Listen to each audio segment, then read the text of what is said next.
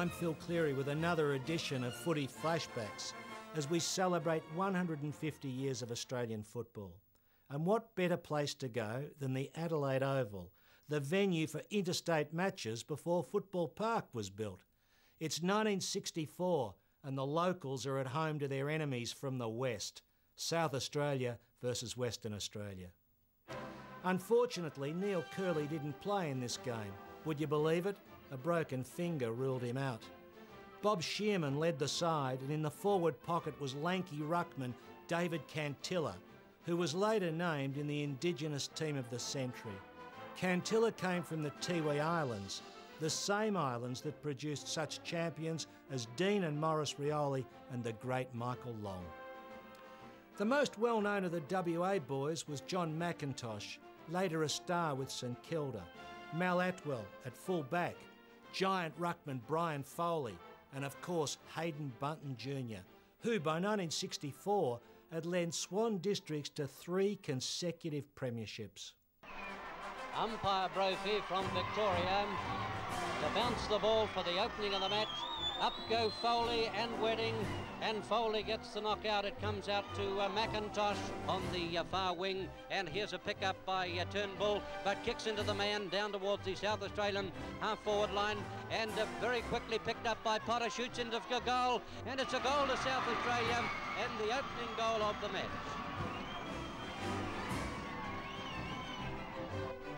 Now Western Australia have the opportunity right down from Bunton to Foley, and Foley's taken the mark on a very acute angle, and he's taking it from a very, very awkward angle. Here's the shot for goal, and it's a beauty, a good goal to Western Australia, and the score now South Australia 2 goals, Western Australia 1. And the bounce of the ball 10 minutes into the second term, and Western Australia looked like going forward again, and there's a pick up there by Western Australia by Mycock right down to the full forward area. Evans just fails to hold it. Casserly trying to get a kick in. Socket off the ground, and Smith clears away for South Australia. But once again, Western Australia in Mycock trying to pick the ball up. Socket away from him. Here is a pick up by South Australia by Hannaford. And now it's down to the centre of the ground with Nesbitt coming in. Short passes to Bunton. Western Australia going right down to the goal mouth with a kick. Right down to the full forward area, and there's a mark to Foley in front of Shearman, and Foley has a chance to put Western Australia's 8th goal on the board. Wonderful shooting by Western Australia, 7 goals won from 8 shots, and here's the shot by Foley. Just short of the goal mouth, and there they're battling away. Evans just fails to hold it, and it's Richards who brings it away for South Australia, but it's out of bounds on the half-forward line. And 20 minutes into the second quarter, South Australia trailing at the moment by 5 points, have the ball down in the full forward area. Here's Rice racing in towards goal and shoots it in, and there's the goal, and it puts South Australia 1 point in front. And here's South Australia coming in, and a pass by Hicks finds Kingston, only 35 yards out from goal. The half-time siren due to go any moment. Kingston lining it up. Scores at the moment, Western Australia 8-5, leading by a point with Kingston to take the shot. And there it is through the middle.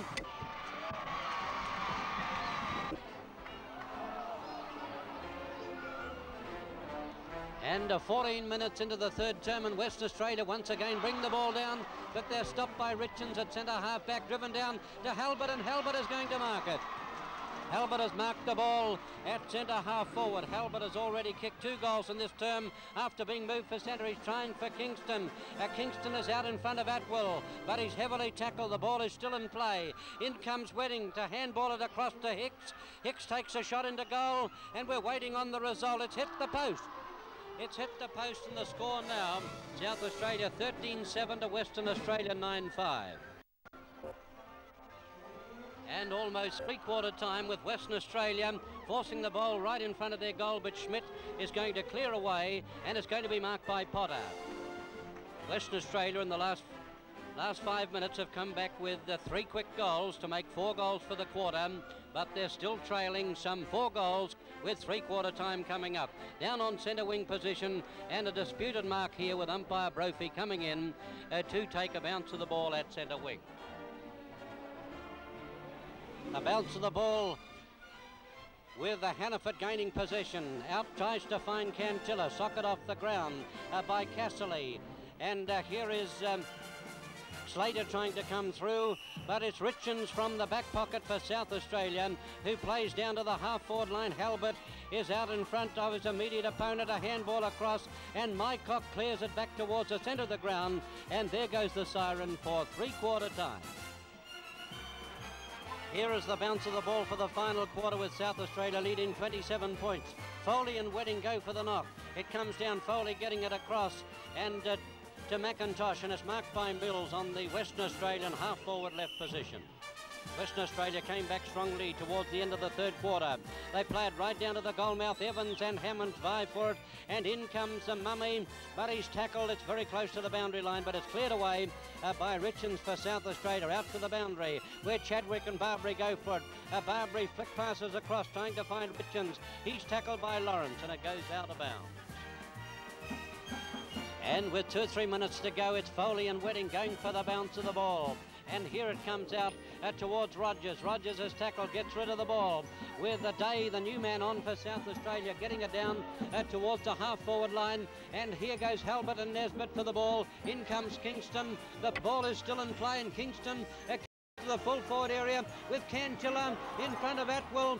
Out in front is Hicks now, with he flick passed it across, but Western Australia look like clearing, and Maynard a hand pass which Rogers gathers in. Another hand pass on with Lucev, the new man, on the ground, and now it's down in the scrimmage on the half-forward right position, and umpire Brophy is coming in to take a bounce of the ball. Cannot be long to go in this match. Western Australia started off this quarter brilliantly, but South Australia were able to regain poise. Now there's the kick down towards the centre of the ground, where Foley and Wedding go for it. In comes Winnan, and Winnan sends Western Australia going forward right down to their full forward area, and Bunton gets rid of the ball. Schmidt is tackled.